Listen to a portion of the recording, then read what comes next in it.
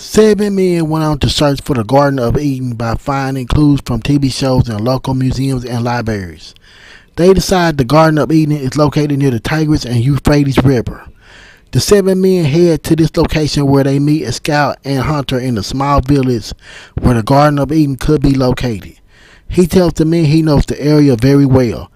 The scout and middle-aged Indian man who carries a staff and a gun to ward off wild animals says he knows where the Garden of Eden is and could tell the men its location if they are worthy and for a small fee. But only if they are worthy. The men think about it. One man says, "You mean to tell me you will only give the location to the ones you seem worthy?" The scout says, "Only the ones who are worthy." The men say they will think about it. That night, as the scout sleeps in his tent, several of the men sneak into the tent, remove his hunting gun and stick before pointing a knife to his throat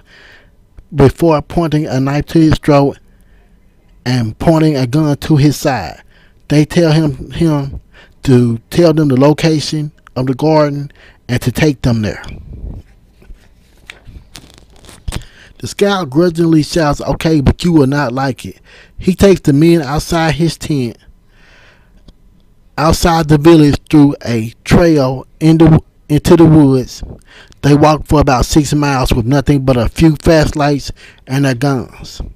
The gun pointed at the man's side is covered by one of the men's claws from their clothing. If he screams for help, the man said he will shoot him. The scout leads them to a small empty area in the woods, and then they see it in the distance. 40 feet away from them, a large, shiny golden gate.